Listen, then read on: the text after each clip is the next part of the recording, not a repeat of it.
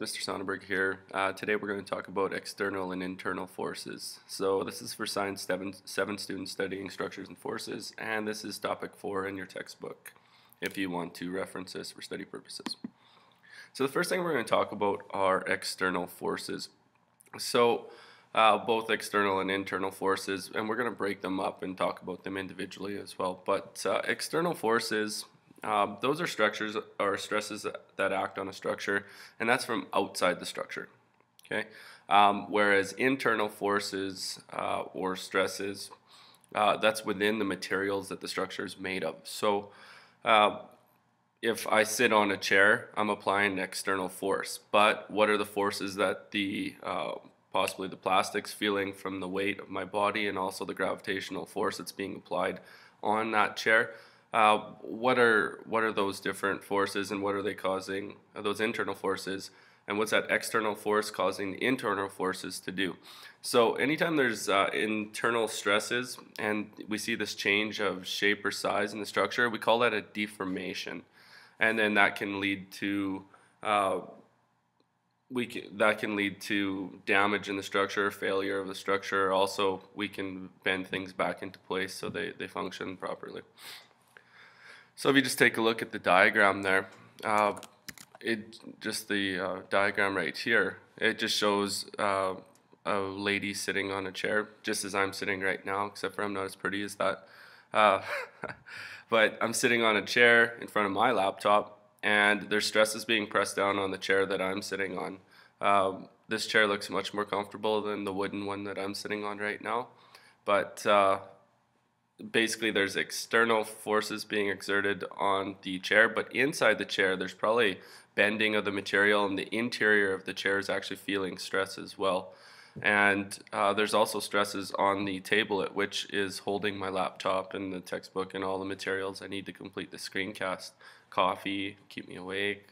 But so the difference between external and internal is me sitting down is an external force on the chair, but what's happening to the chair are internal forces within the different particles within the chair and how they react. So we'll break that down and we'll talk about it throughout. So there's an external force being placed down this direction on the chair, and then the materials inside the chair are going to determine our internal forces. So moving on, there's two types of external forces, and one I talked about was the live load, but first we'll talk about a dead load. So it is a permanent force acting on a structure. This includes the weight of the structure itself. So if, for example, a tabletop, if I was to take the tabletop and I was to draw it here, okay, I have the legs and then I have the tabletop. Wow, that's an awful drawing, sorry. So I have the tabletop right here.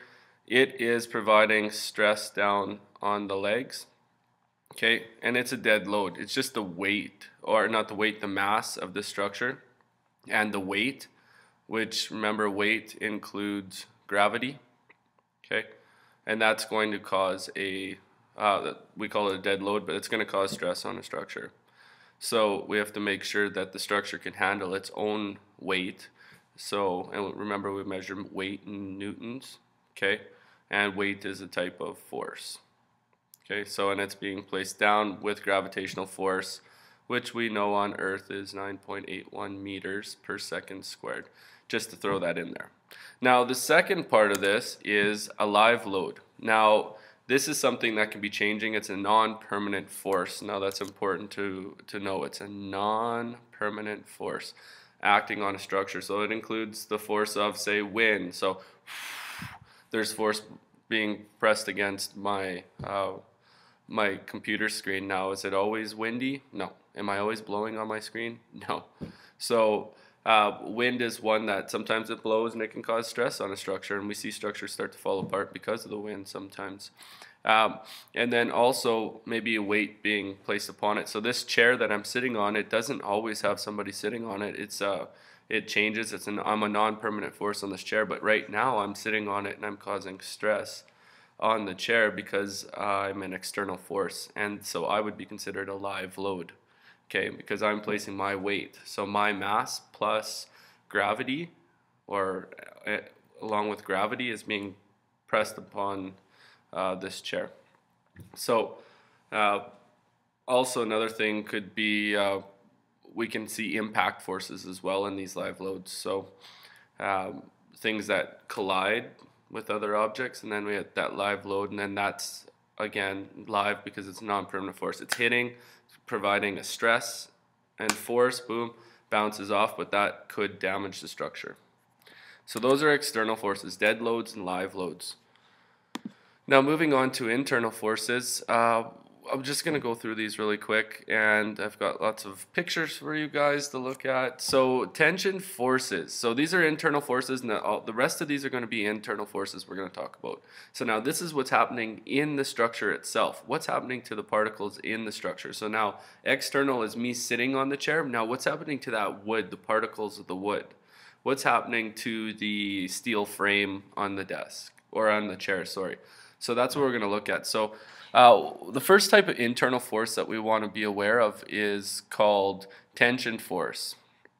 So this is when we stretch something, okay? So if I was to take a material like this elastic band down here, and I was to get one of you just to grab one end and we just pull on it, we're going to create tension. Now, a lot of you are athletes, you feel sometimes we create tension in our muscle and you can feel it stretching. Well, that's tension as well. Okay, or if someone says if there's any wakeboarders or tubers or water skiers, need a little more tension on the rope. You don't want to have slack, you want tension. So same thing, so we have this tension force, and that's pulling each of the ends apart of the material. So tensile strength, that's the measurement, it measures the largest tension force the material can withstand without failing. So if I was to take an elastic band and I was to stretch it, I'm going to measure its tensile strength, and then all of a sudden, snap, it breaks.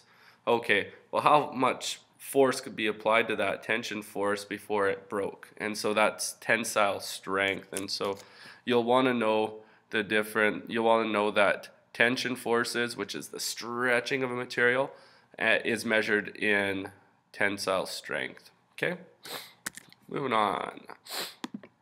So in other internal forces again, so we're going to talk about compression forces. So if you just draw your attention to this diagram right here, okay, it shows a gentleman in a hard hat jumping on a can. Okay, I don't know if anyone's ever done that. I know I used to crush cans when I was young. Thought I was tough, but now I know I'm not. Anyways, so he's jumping on the can. He's compressing it. He's taking the structure and he is squishing it. He's squeezing it together, okay? Same thing if you were to squeeze a stress ball. You compress that stress ball, okay? So this is basically you crush a material by squeezing it together. And that's what compression forces is. Now, how do we measure compressive strength? Well, that's just to measure the largest compression force that a material can withstand before it loses its shape or it fails, right? So if I start pushing something together and it breaks, okay, well, what was the compression strength of that material? Or if I jump on a can, what was the compression strength before it lost its shape or it failed? Okay, so that's compression strength. Okay, the third type, excuse me, I'm battling allergies today, is shear forces. So basically, if I was to take a sheet of paper, I don't know whose this is, it was in the textbook, and I shear it. Shear is going in opposite directions, and now I've separated the paper into two pieces. I can shear it again, do it again, I can shear it again.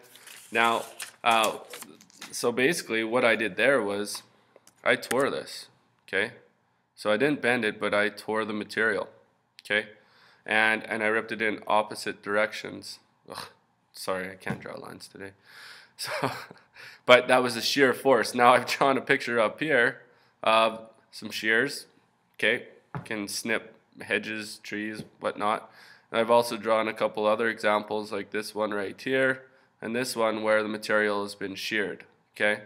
And it's broken off. So that's shear. We measure that in shear strength. So that measures the largest shear force the material can withstand before it rips apart. So again, remember we were working on tissues and we wanted to know what knit materials and how the strength or what their strength was before it tore. Well, again, we've sheared it. We've sheared that material. Same thing with paper. What's the shear force that can be applied to this paper before it actually rips and tears into pieces, right? So it was relatively easy for me to tear that, but I'm also quite strong. No, I'm not. I'm sure all of you can rip paper. All right, another one, torsion forces. I don't know if anyone's ever heard of anybody say torque. I need to torque this, there's too much torque, or you need to create more torque, especially if you're an athlete.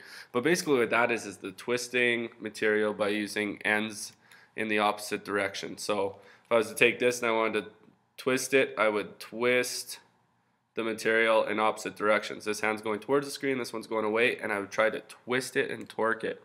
Okay, and we measure that in torsion strength again. So very similar to the other strengths. Okay, it measures the largest torsion force the material can withstand. Okay, before it springs back or into its original shape. So if you take a look here, we're torquing this material. I don't know if anyone's ever seen a garage door, but you have to twist. When I put my garage door up in my house, I had to use these bars and I had to twist the springs up above so that the door will go up and it'll go down, but I had to create torque. So there was torsion forces being applied to that spring and I had to torque it up, and then I had to be very careful, actually put the bar in, then put another one in and turn it, and I had to go a certain number of turns because of the size of the door. And what happened was I created a lot of strength, and then you have to lock it into place. And that's how the door can go up and it can go down, is because there's that torsion force. And so that torsion strength was quite high. If I was to let go, it would have unwound back to its original position. I probably would have got hit with the bar. It wouldn't have been a good situation. Luckily I got through it and I'm here and the door works fine. So anyways, torsion forces, that's the twisting at both ends of the material, and then it creates torsion strength, and that's the largest torsion force that can be applied before it springs back. And we're going to explore all these different forces in class, but it's good to know about them ahead of time. Now, another internal force is a bending force. So this is basically a combination of two types of forces. So it's a combination of 1, tension, and 2, compression. Now, this tension and compression, remember tension forces, that's stretching, and compression is squeezing together. So shear and tension forces are also a combination of tension and compression. But this bending force, if you take a look here, we're applying a load. So this individual is bending a ruler. Okay, so now we have our supports in our hands right here. Okay, but the load and the stress is being placed right where this arrow is, right here on the material. Now there's a bending force occurring because, one, we're compressing the ruler together, okay, and then it is actually applying tension at the same time. So the bending force, or even over here with the wood with the weight on the end of it, okay, we're creating a bending force. Now, what's happening to those particles that are holding the structure together? What forces are going on internally between the different structures, or between the different particles that hold it together, and how much force can it withstand before it actually breaks, right? And so we can actually test these things. But there's also bending force as well. And the last thing we'll talk about, I know this is a long screencast, but it's the only screencast in topic 4 that we're going to talk about, is resisting strength, okay, or resisting stress. So it's not an actual force, but how do we resist stress? What do the materials do to resist it? And so I've called this the inside view. And what I actually have here is rubber. And I know I have a picture of a stick here, but I just wanted to show you someone bending. And no, that's not my brother. I'll just say that right now. Not my brother. Just in case you wanted to ask.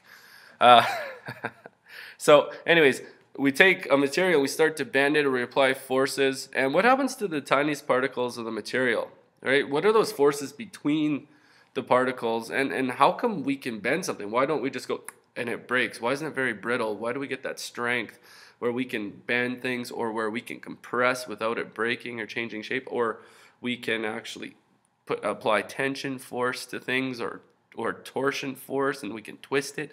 How come we can do that? So I just have a picture of rubber. So now we have these little particles inside. So what's happening is these are actually going to be attracted to one another. And so these particles, okay, each particle of this rubber is actually going to attract another particle, and they're just going to attract each other. So if you look, I'm drawing lines of attraction, we'll call those, okay? So again, these are all becoming attracted to one another. And when you become attracted, then they want to bond together and they want to bind. Same thing over here. I'll draw these in red. Same thing. These are going to attract to one another. So when you have attractive forces, you want to stay together. If they repelled, they would fall apart and they wouldn't stay together. But because they're attracted to one another and they cling to one another, if each one of these particles inside the structure has these attractive forces, then what's going to happen is it's going to bind. So why does rubber stay together so long? Because those forces are strong and they attract.